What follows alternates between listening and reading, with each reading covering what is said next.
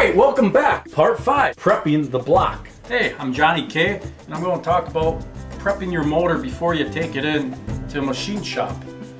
This motor is a 454. It's bored 30 over, which makes it a 460 cubic inch motor. A 454 has a stock stroke of 4.000 and a stock bore of 4.250. So this is 30 over, so this makes it a 4.280. First, you're going to need some tools. The tools that we use be pneumatic or electric die grinders, an electric 4.5 inch grinder,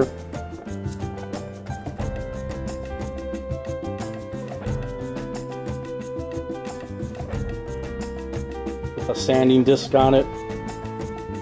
Sanding disc you can usually get at Fastenal or a welding supply shop. You can get a flapper wheel like this, sandpaper flapper wheel,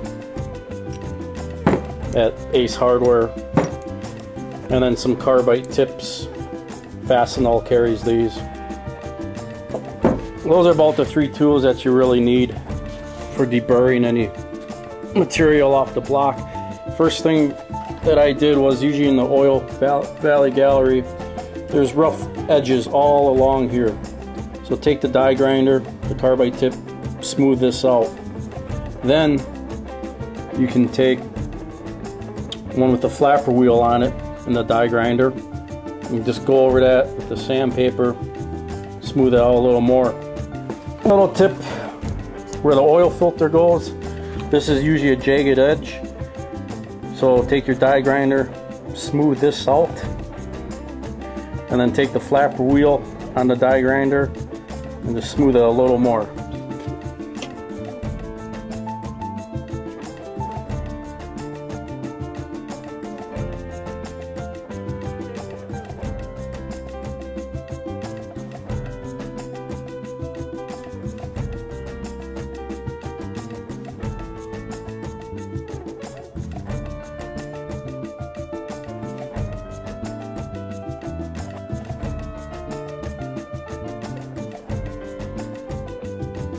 What you can do is, this is an oil screen valley kit. It just protects if something breaks up here, keeps all the parts in the valley so they can't go down into your crank. You get one screen here, screens, and it's just epoxied in. Moroso makes a kit. It's like $25. It's cheap insurance. Shmooey epoxy over it. Put some epoxy on here. And for setting up, I place some smaller diameter sockets on these, and then stacked a couple sockets for some weight just to hold it down. Do this before you take the block in, because the chances are epoxy's going to ooze down and drip on the cam bearings. You don't want to try to scrape off epoxy while it's dripping on the cam bearings. In the front here, you have 2 oil galley plugs right here and right here. There's little holes drilled in them. Those holes give your timing chain some oil. In the freeze plug kit, it comes with these oil galley plugs, but the holes are not drilled. So what you can do is you install the plug and then just take your drill bit and drill it. And you can use a 16th inch drill bit, 1/16, to drill these holes.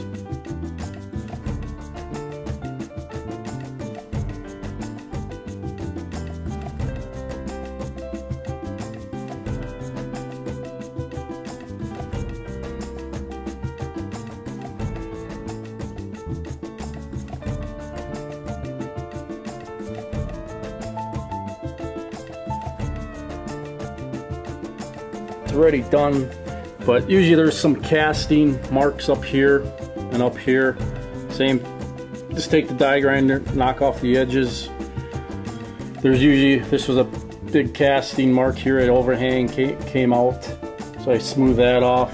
There's one right here by the deck. So anywhere you want to smooth it out, it's just preference. Usually I like to do by the oil filter. There's usually a jagged edge right here, and sometimes you can cut your hand on it.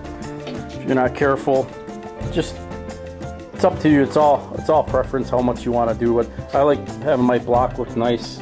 I smooth it all out. Then the other thing, what you can do is you can go ahead and take out all the oil galley plugs. Remove those. You can remove the freeze plugs. There's 3 here, 3 on this side, and then there's 2 freeze plugs in the back, and then the camshaft plug. When you're taking out the freeze plugs, always kind of note the orientation. So if you're going to use a punch and a hammer, you don't want to use the punch and go directly on to the cylinder. You'd rather try to hit the pocket, the water jacket. So this particular freeze plug, you'd want to take your punch and hammer and hit it in that way. Then you just take a channel locks and pull out the freeze plug.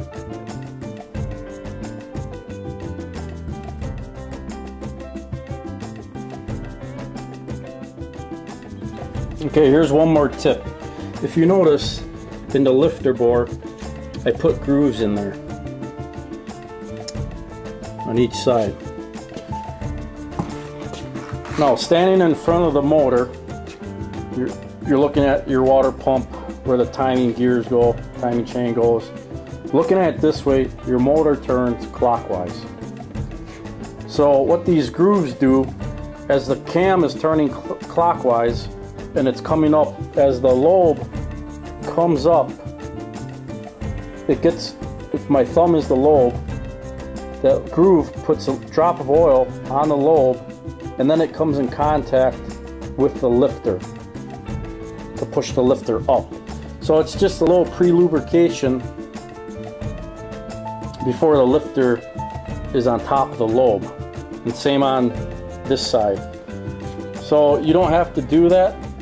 It's just a little added trick. I read it in a book and it made sense to me that you're pre-oiling the lobe of the cam before the lobe comes in contact with the lifter. Of course, the lifter is always in contact with the cam. All what this is doing is oiling, putting a couple drops of oil on the lobe, and just guarantees you more life out of your cam and lifters. So this is CompCam's lifter boring tool. It's basically an aluminum T-handle. It's got a little slot. And then they have what looks like a lifter, but it's machined. And basically it accepts a little carbide tip. You can see it just slightly overhangs the edge. On top there's a screw, and that screw, you run it down and it'll push up against the carbide tip and it'll move it down, which will draw this tip up. And basically you insert this in the bottom of the lifter bore, and this tool hooks on, and basically all what you're doing now that it's in there is you're just pulling up and scoring it. So for example, you insert it, put the tool in, and you just pull up, and that's it. And the CompCam's instructions will tell you that standing at the front of the motor, this is your center line of the cam, this is the inboard side. CompCam says to put a groove on the outboard side of the passenger side, and then you want to put a groove on the inboard side of the driver's side. So after you get done installing your grooves in the lifter bore, you want to take a ball hone brush like this, the size is 7/8, get some 30 weight motor oil, put it in a plastic squirt bottle. You can put this ball hone in a drill motor, and you just work it back and forth, and keep oil on it, and do that to all of them, and then just go through, clean it out, take a lifter, this check to make sure it's not hanging up on anything. On the water jacket hose, you can take your die grinder, the wheel, and just lightly clean out the holes, get all the corrosion off of the water jacket holes. Same on the front. You can come here and clean out the water pump holes. Wherever the freeze plugs are, you could do that same thing. Once the freeze plugs are out, you just take your tool with the freeze plugs out, go around the holes and clean up all the gunk off of it. One more thing you can do while you're prepping your block to take it in to get machined is go ahead and chase all the threads. You got your head, where your head's bolt. You can chase the threads on the water pump on the bottom where the main bolts go.